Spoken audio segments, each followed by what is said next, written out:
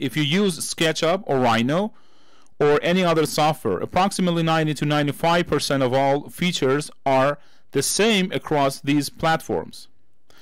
There might be differences like in the placement or appearance of icons, but the basic functionality remains the same. Before you get started, first from the Enscape menu, which we have here in Revit, I'll click on this Start button right here. Another topic is Pan, which involves using the middle mouse button, colloquially known as MMB, middle mouse button.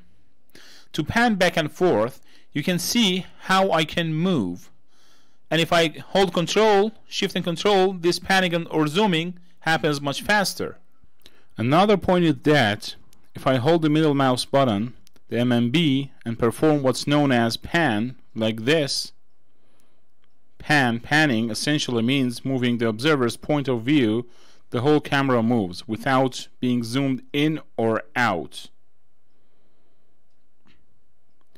See, I'm not zooming. It's just moving up, down, left and right. And well, it might be similar to using keys A and W, and the keys I'm about to show you. The keys E and the key Q, as you can see here. We've mentioned the key E moves you upward and the key Q moves you downward. Again, if I hold Shift and combine it with these keys, the speed of moving up and down and the camera's responsiveness in this movement increases. We have another key here called Space.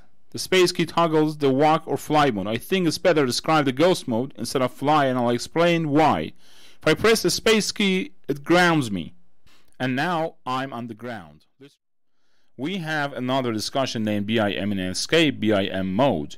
When we activate it and click on any of these materials, it shows us the information related to the material of the object we selected.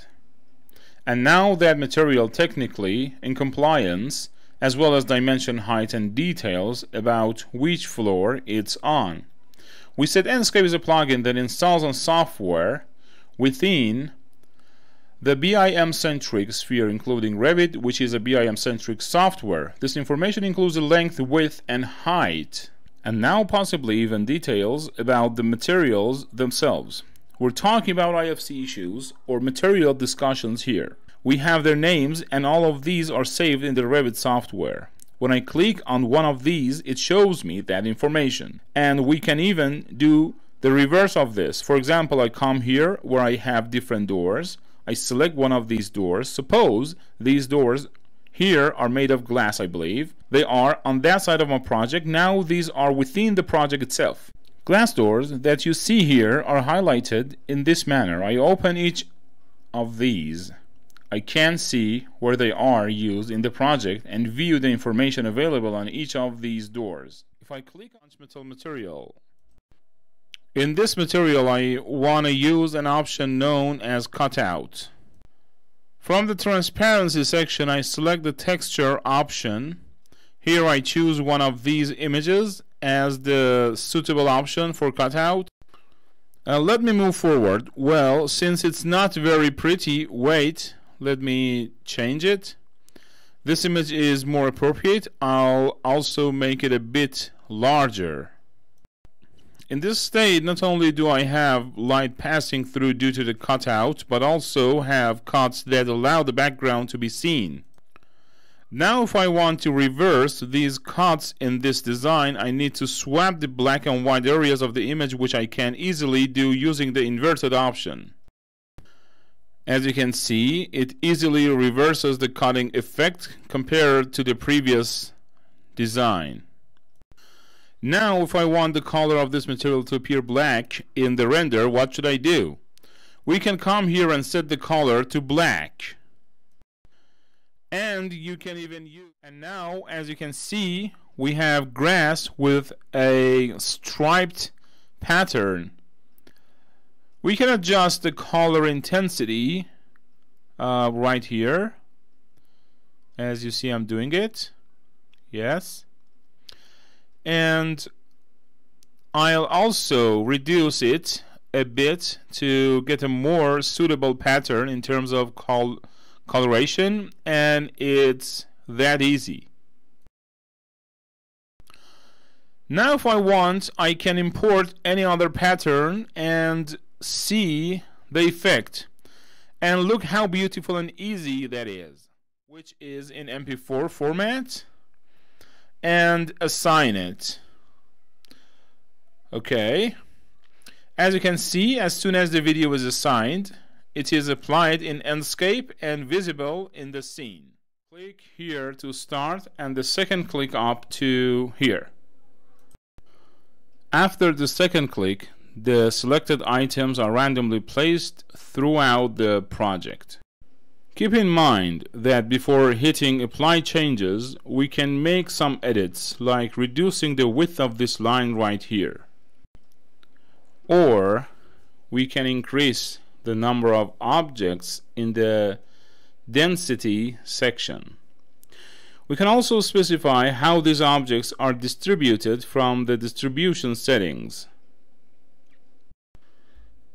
The random rotation object randomly rotates the objects around their axis, which enhances the natural look of the setup. However, for certain specific objects like vehicle, this option is not recommended. And here I'm going to enable the random rotation for the plans. The preview selected area option also provides a real-time preview before we apply the object placement in the project. If the preview doesn't look good, we can hit regenerate to randomly rearrange the layout. I'll press this option a few times until we reach an arrangement that looks right, and import it again. Great! Now, as you can see, the correct chair without the extra elements has been imported. I can adjust my view using the 5, 8, 2, 4, and 6 numpad keys. If you import your file and it shows up as an empty space because the coordinates aren't set to 0, 0, 0, you can quickly locate the object using these numbers. As you can see, the two materials we assigned in 3D Max are now here. I can change the color of the texture of those parts if needed.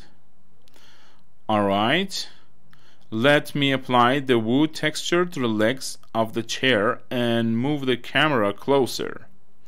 Now let's apply the same wood texture to the second material. Okay. Yes, let me apply it. Alright. The texture setting we convert in the previous lesson also apply here. I'll adjust the texture quality settings, as you see, until I get the desired quality. Let me tweak them a little bit. I'll also tweak the texture settings for the chair legs. Yes, you can adjust them as well. I'll add some bump mapping and adjust the tint slightly to differentiate it from the rest of the chair.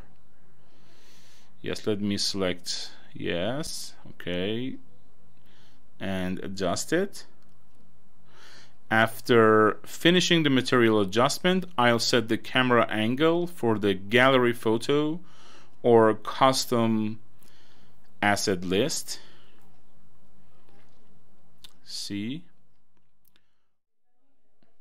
Okay, after defining the area, I'll click on the import option. Let's wait a bit for the specified site plan to download into the project. Alright, as we can see, the site plan has been placed around our project. There's also a building shown as a cube here, which we can control its visibility from the list on the left. Now you can see the sun as a direct light source like this. Now see how this option affects the sunlight. As I increase it, the light source becomes more dazzling and creates a light halo. You see? You can even notice the dirt and light halos reflecting on the camera lens, making it more realistic like in real-world photography and filming. It's so beautiful. And reducing it removes the light halo from the camera lens. The next option is bloom. This controls the glow of light emitting objects or the reflections of objects hit by light. Increasing it gives everything a kind of halo or makes them appear as their own light sources. Or at the bottom left or right corner of the screen, you use the watermark section. I have already prepared an image without a background in PNG format that matches my screen size to use as a watermark in the project. When I click OK, I can manage and adjust where the watermark image appears on the screen. Note that if the watermark image doesn't move to the corners of the screen, it's because the watermarks. Okay, and now the 360 image from the Enscape website has fully loaded on my system, and I can rotate 360 degree by holding down the left mouse button. Note that this is just a 360 degree image, so you can't walk around it. You can only look around your environment in a 360 degree view. This website link can be opened by anyone you send it to. Now there are other ways to access the uploaded image from this three-dot menu.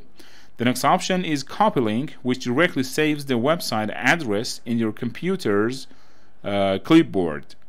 The copy QR code option saves the QR code image to your computer's memory, and the next option also generates a QR code image for use in Photoshop or for printing.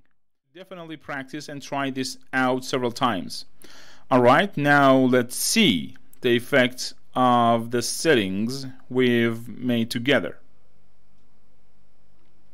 Nicely done animation, as you see. While you're watching it, so after making all these settings, can you save the placement and movement of the cameras and their settings? VR mode is active now, and I can see the two controllers here. The right controller acts as a laser pointer. Whenever I point and click, I instantly teleport there. To look around, I need to turn my head in different directions. As you can see, with the right controller, I can teleport to any spot I point and click at it instantly. If I want to walk around, I use the joystick on the left controller to move forward and backward with my thumb. The left controller has X and Y buttons, which let me switch between fly mode and walk mode, determining how I navigate the environment. Right now, I'm walking in walk mode.